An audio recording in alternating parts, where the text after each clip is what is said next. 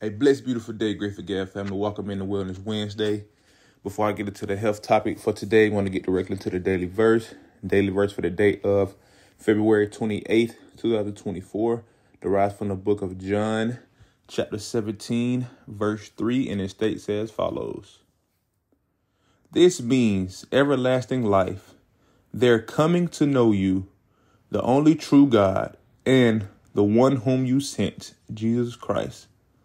Amen. And again, it's from the book of John, chapter 17, verse 3.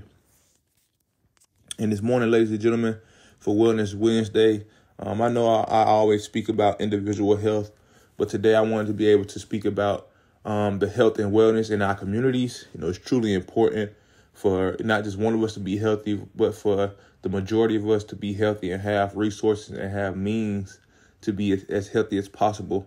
And why not take action and probably, try to instill some of these things. Maybe you already have some of these opportunities in your communities and things of that nature. So, why not go take advantage of them? Why not be a part of that?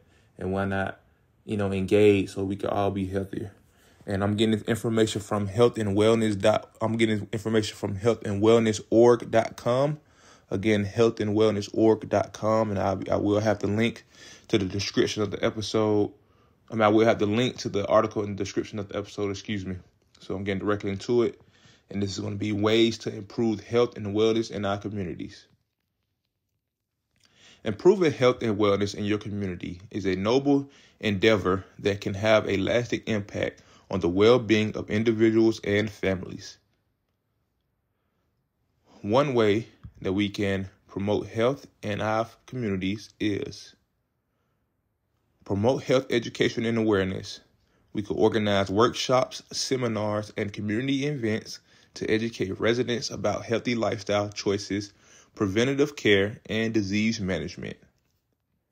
Collaborate with local schools, community centers, and healthcare providers to develop educational programs on nutrition, exercise, mental health, and other relevant topics. Also, distribute informational materials and resources to raise awareness about common health issues and available support services.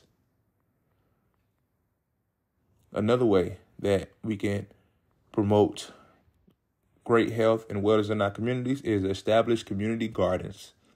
You can advocate for and create community gardens where residents can grow their own fruits, vegetables, and herbs, provide education on organic gardening practices, sustainable agriculture, and the benefits of consuming fresh, locally grown produce. Encourage community members to participate in gardening activities, fostering a sense of connection, physical activity, and access to nutritious foods. Another topic or another category that we can improve our health in our communities is support physical activity initiatives. You can collaborate with local recreational facilities, schools, and sports clubs to promote physical activity programs for all age groups. Organize community walks, runs, or bike rides to raise awareness about the importance of regular exercise. Advocate for the development and maintenance of parks, playgrounds, and walking trails to provide accessible spaces for physical activity. Addressing food insecurity, which is a truly important aspect in community health. Some communities are less fortunate than others, and not everybody in that community is less fortunate than the next person to the left or the right of them. So why not address food insecurity and be an advocate for this category? And instead, as follows, we could establish partnerships with local food banks, shelters, and community organizations to address food insecurity and provide nutritious meals to those in need. It was kind of cool that it wasn't kind of cool. It was truly awesome that the neighborhood that we live in, the town that we live in, is sent out flyers, and I got it in the mail about probably 3 weeks ago. And it was saying how they had a food pantry. It was free. They had supplies. They had canned good foods, perishable items, those type of things, in their food bank and at the town hall that we live here in. And it was it was cool to be able to see that, just because somebody in our community care enough to be able to send out that information and have that service available for our community. And that was a big, that gave me a big smile on my face to be able to see that. So that was awesome. Continuing on, you could advocate for policies that support access to affordable, healthy food options in underserved areas, facilitate food drives and volunteer initiatives to collect and distribute food to vulnerable populations.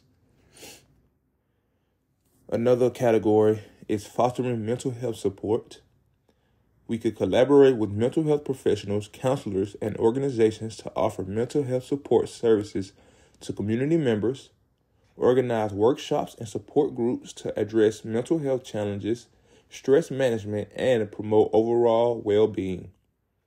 Raise awareness about the importance of mental health through campaigns, educational resources, and community events.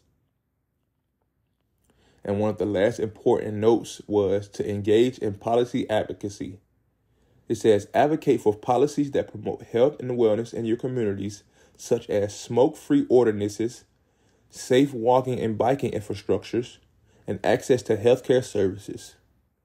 Collaborate with local government officials, community leaders, and advocacy groups to drive policy changes that prioritize public health. Make sure you stay informed about proposed policies and regulations related to health and wellness, and actively participate in public hearing, meetings, and decision-making processes. Again, this is a collective effort from, myself, the people who are listening, to everybody in our community. We have to be on the same page to be able to promote health, encourage it, make changes about it, and put it into action. So again, I would encourage people to look around in their community, see what type of things they can help out with. If you see your community has local food banks that you could go donate to, things of that nature. Like I said, get involved with your children's schools, see what type of things they have planned for the community. Get involved with your town's leadership to see what type of things they have for the community health-wise. All these type of things. Take initiative upon yourself to promote, to put the idea in people's head. All these type of things. We're all in this together. Jehovah blessed us with this beautiful world.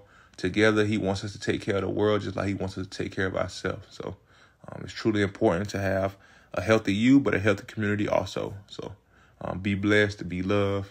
And until next time, peace.